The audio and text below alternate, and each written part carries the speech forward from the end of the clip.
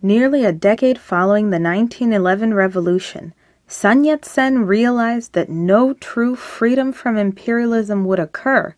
until China and its people were fully developed. The keystone of Dr. Sun's program begins with the construction of the three major ports: the Great Northern Port near the city of Beijing, the Great Southern Port in Guangzhou, and the Great Eastern Port near the city of Shanghai. These are the pillars on which the rest of the rail system relies.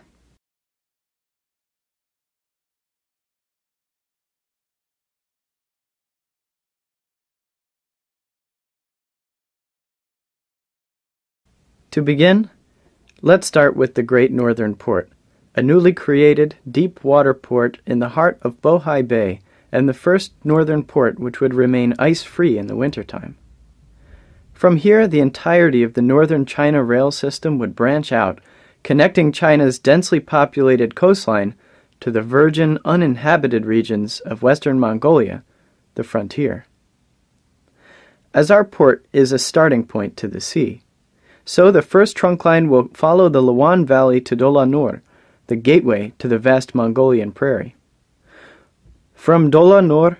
rail makes its way to the frontier, traveling over 2,000 miles, skirting the Great Gobi Desert to Uramochi, branching westward into the Tarim Basin and north to the frontier city of Ili, where China's rail system will connect with the rest of the Eurasian land bridge system, connecting Berlin to Baghdad to Beijing and Moscow to Shanghai, eliminating dependence on British sea dominance once and for all.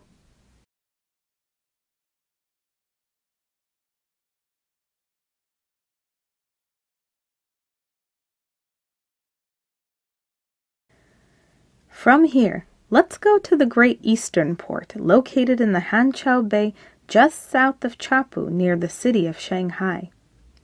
Though rail lines in this area will follow the same principles as those of the northern rail system, extending from the Shanghai port through China's terrain all the way to the frontier connecting with the Siberian lines, the major aspect taken up here will be that of China's water system.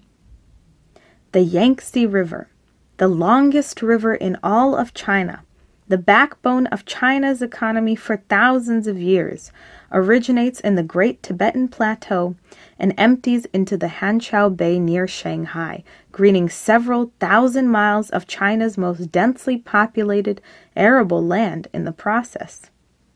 The banks of the Yangtze River itself will be expanded with the construction of a new canal on either side. A dam will be constructed near three gorges to regulate the flow of the upper and lower Yangtze River and to halt the devastating flooding that has been China's sorrow for thousands of years.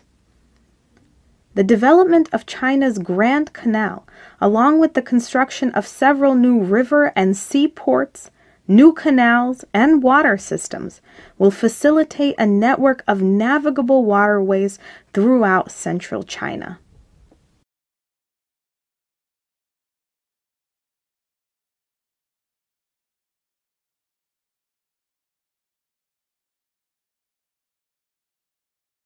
The last pillar of Dr. Sun's development program begins at the great southern port of Canton, whose location at the junction of three major navigable rivers makes it the gateway to over 3,000 square miles of the most fertile, productive soil in all of China. Despite its strategic significance, Canton's restoration as one of China's main industrial centers and its transformation into a seaport had been hindered in every possible way by the British Empire, who at the time controlled Hong Kong and wanted no competition to their dominance of maritime trade. The development of the southern region of China, sprouting from the Great Southern Port, would be in complete opposition to Britain's imperial system. Trunk lines of rail would be the trailblazers of development, opening up the region's vast iron, coal, timber, agriculture, and mineral resources, ready to be harnessed by the creativity and will of man.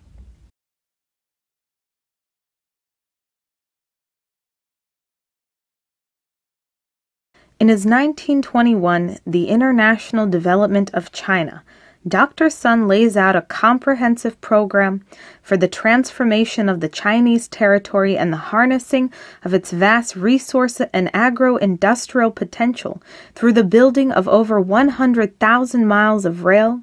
over 1 million miles of roads, the construction of new deep-water ports, the improvement of old and construction of new canals, greatly needed water development projects, the construction of telegraph lines, new modern cities, large-scale iron, steel, and cement plants, and, most importantly, the colonization and harnessing of new frontiers in Mongolia, Manchuria, Xinjiang, Kokonur, and Tibet. Such a development corridor is the foundation for the growth of new, modern cities, connected through a network of intertwined rail and communication systems, built and serviced through the development of coal and ironworks for greater energy and industrial production, and fed through the creation of new agricultural lands, utilizing the most advanced machinery and farm practices. But most importantly, this internal development of China will not only create the conditions where more people can inhabit the land at a greater standard of living, it will open up China's greatest resource: the development of free, thinking, creative citizens. And that is the only internal improvement that can truly wipe out imperialism once and for all.